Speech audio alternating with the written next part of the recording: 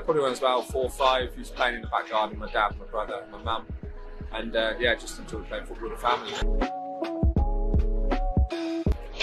Just a lot of fun games, sort of mini five-a-sides, bit of shooting practice for everyone, and just everyone having fun.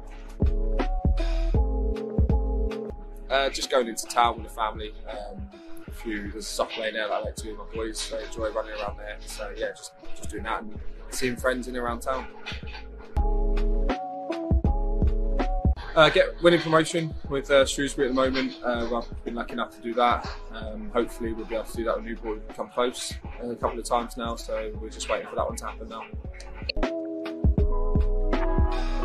Just being back when I was younger, I think, playing when there was no pressure on it, just playing in the back garden with family, playing down the park with friends, school friends and stuff like that. So yeah, I really enjoyed it back then. But now obviously I'm lucky enough to do it as my job. I've scored a couple. My probably favourite one recently, actually, I would say, was against Oldham. Obviously, it was nice to get a goal for the team, and thankfully it got us a point as well. I would say no. I would say it's more of a routine that I just stick to, but a lot of my teammates say I'm very superstitious, so it's probably best to ask them one. There's a couple of things I like to do, eat the same sort of foods, but for me it's just a routine.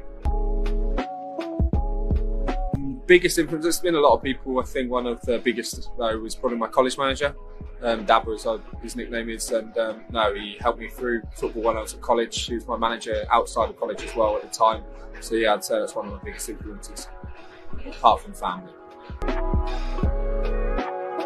Obviously we've had a lot of good memories here. Obviously the Great Escape 5 years ago when we stayed up. A lot of FA Cup memories and stuff like that. Obviously each time we scored a goal was a nice memory to have.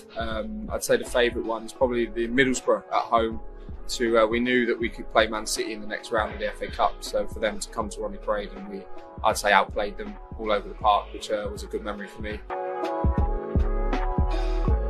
It's just a job that I love doing. There's so many different things why I'm lucky enough. There's a lot of people that want to be doing it. I've worked hard to be able to become one, and hopefully that continues for a long time.